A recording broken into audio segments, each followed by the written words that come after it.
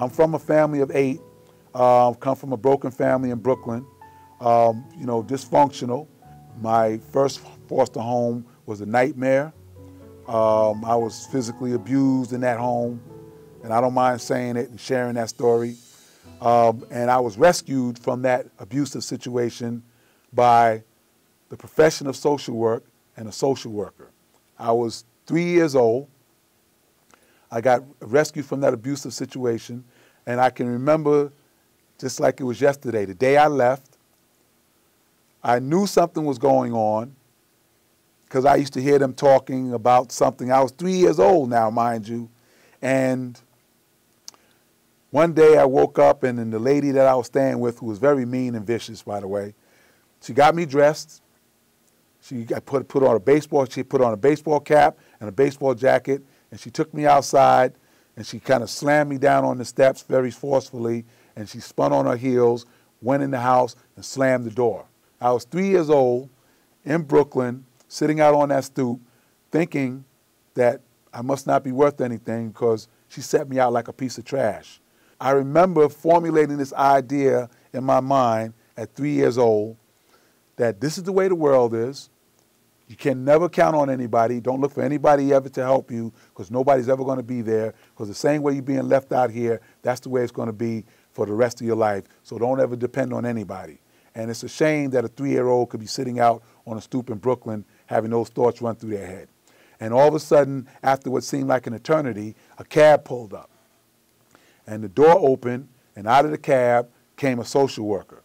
And he walked up the steps, and he took me by the hand, and he walked me down the steps. And he opened the back door of the cab, and there was this beautiful, beautiful woman sitting there, and she was my saving grace, and her name was Miss Ruth Alexandra Cox, and that was my foster mother.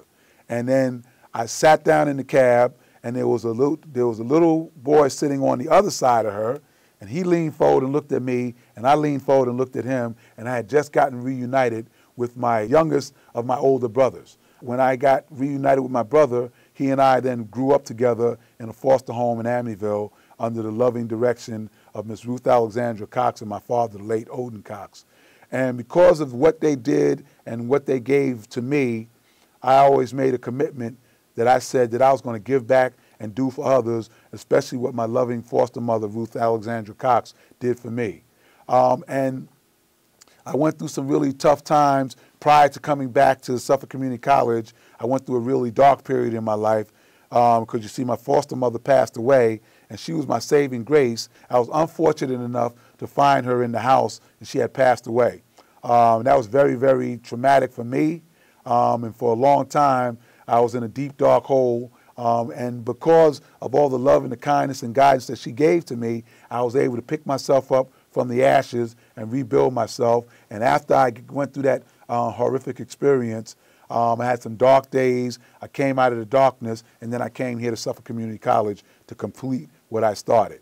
So I've seen both sides of the coin. I've seen some of the darkest days that I could imagine, but I've seen a lot more bright days. And because of my experience, that's why I feel very fortunate to be here and have an opportunity to share my story. And whenever I get a chance, I like to share the story. And when I came back to Suffolk, I had just come out of a real dark period. So it was a really, really great opportunity for me to really, really get back into being the person that I know that I could be. And Suffolk gave me an opportunity to do that in a big way.